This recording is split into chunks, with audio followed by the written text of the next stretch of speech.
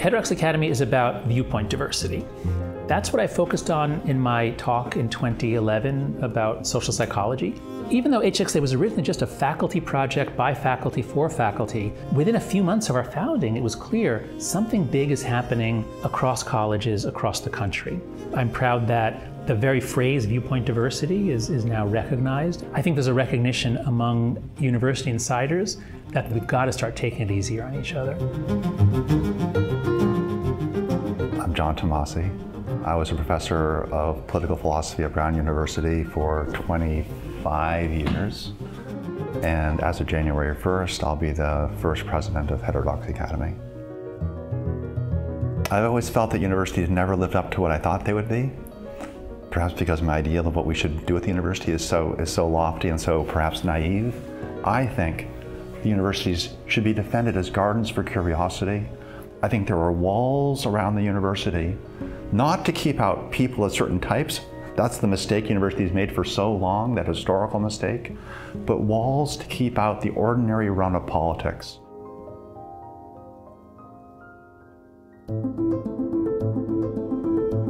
You've been doing this for a long time. You're very good at it. I've seen you in action. And that love came through in the interview.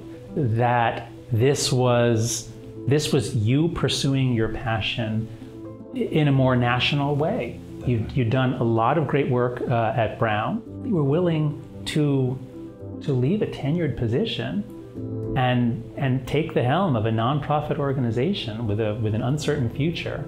Only a fool or a person who's very passionately committed to do this would actually take that on. So I'm very excited for you to take over and to bring that kind of public-facing love and creativity to the task. Thank you.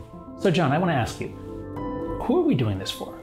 And the reason I ask is that when I co-founded HxA in 2015 with Nick Rosenkrantz and Chris Martin, this was an association of professors, for professors, by professors. But as you prepare to take on the leadership, who are we doing this for? I always have the students in mind. And every year I watch students come onto the Brown campus where I've taught for many years, especially the freshmen. And they have this hopefulness about them. They hope to have this great adventure. And the students look to us, faculty members, first and foremost, as the ones who are going to care for the sacred tradition of learning. Yeah. And if we don't stand up for them, then we've missed an incredible opportunity. That's very beautifully put.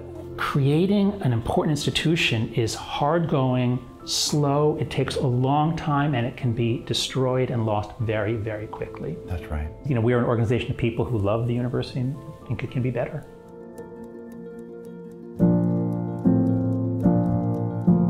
Imagine if we could activate them. Imagine if we could give those 5,000 professors individually, and now in groups too, reasons to be proud, reasons to actually be glad to be part of HxA, to want to be evangelical, perhaps, about these ideas on their campuses, to actually see themselves as people who are ministering to the souls of their universities, making them not just places where free speech happens, important though that is, but making them places where this magic of university life happens. The thing that brought us all into the academy in the first place, that joy, that curiosity, as I call it, to really have a sense that they're caretakers for something essential in our society. And this is why we hired you. It's this kind of talk. I believe that. Yeah, because it used to be really fun. That's why almost all of us got in, because it was so exciting. I can't wait to see if we can do it. There are 5,000 amazing individual people, so different, so unique, gardeners, each of them, probably eccentrics, and it humbles me to think of them being there like me, wanting something, wondering like me, can we do something together? What can be done? I want to give our members something that they in turn can give to their campuses that will make them proud to be part of HxA, where ideas are being pursued seriously, intensely, bravely, and with humility together.